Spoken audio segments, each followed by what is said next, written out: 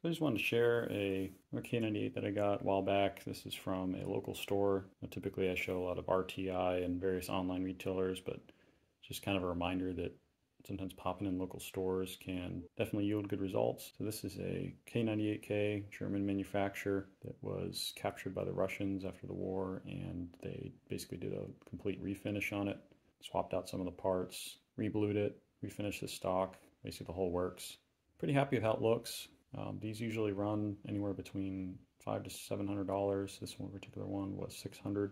And while these don't have as much historical preservation on them, since they're refurbished after the war, they do kind of have their own history with the Russian program for refinishing and refurbishing these rifles, as well as making very good shooters, because they were pretty much refurbished and covered in cosmoline and tucked away for decades. So they're going to usually be in very good condition for shooting. So go ahead and take a look. All right, so go ahead and take a closer look at it. Starting with the butt, you can see the butt plate was blued, which originally they were in the white.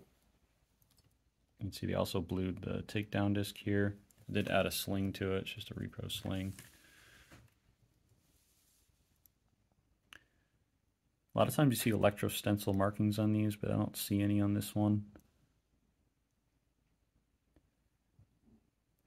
See the trigger guard there and floor plate. Did have a capture screw back here, but it's missing one up here.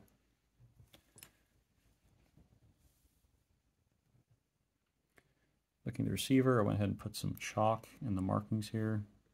You can see it's got inspection marks from, looks like the Weimar era instead of the Waffenamps. And it's a S42, 1937. You can see you got the Model 98 there on the receiver. I believe it was in 1938 they started removing the S prefix on all the manufacturer codes.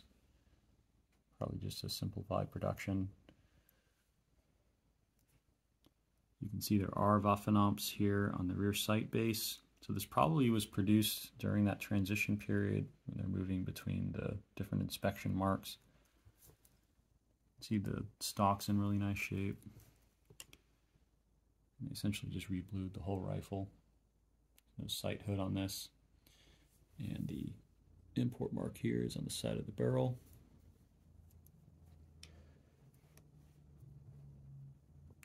Now this isn't the correct stock for this early war type of rifle. It would have a flat butt plate, not a cut butt plate, but the Russians pretty much hobbled these together with whatever parts they had. It does have the correct barrel bands though, which is good. And they didn't always peen out all the markings. You can see here you got the Waffenamp there. I don't know, sometimes they replace the front sight base here and they put one on that has like a sight hood on an earlier rifle. They swap barrels out, so you pretty much see a mix match.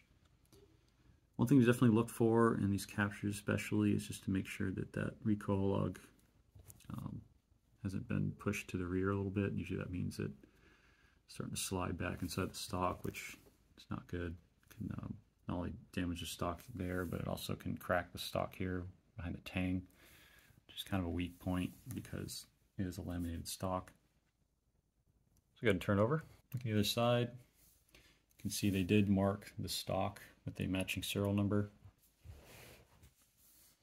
Moving down the rifle, you got another Waffenamp there. Got another Weimar inspection mark there. And overall the stock's pretty good on this side too. The bolt's pretty smooth.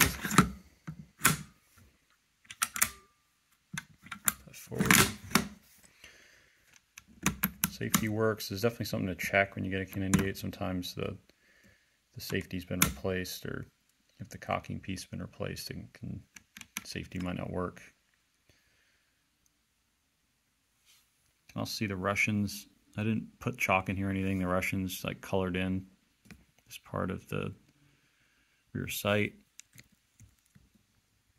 They didn't color in this part, and then they did a electro stencil serial number there. Just going to take a look at the bore. So as you can see, the bore is pretty excellent on this.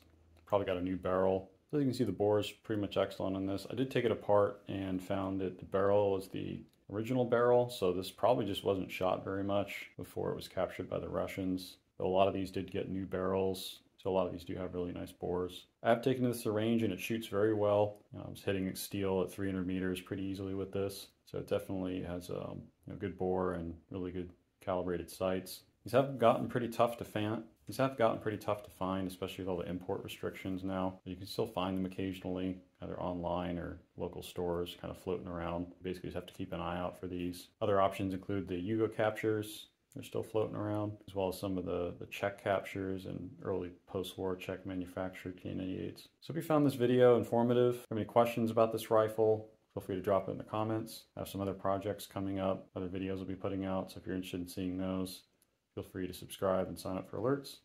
And as always, thank you for watching.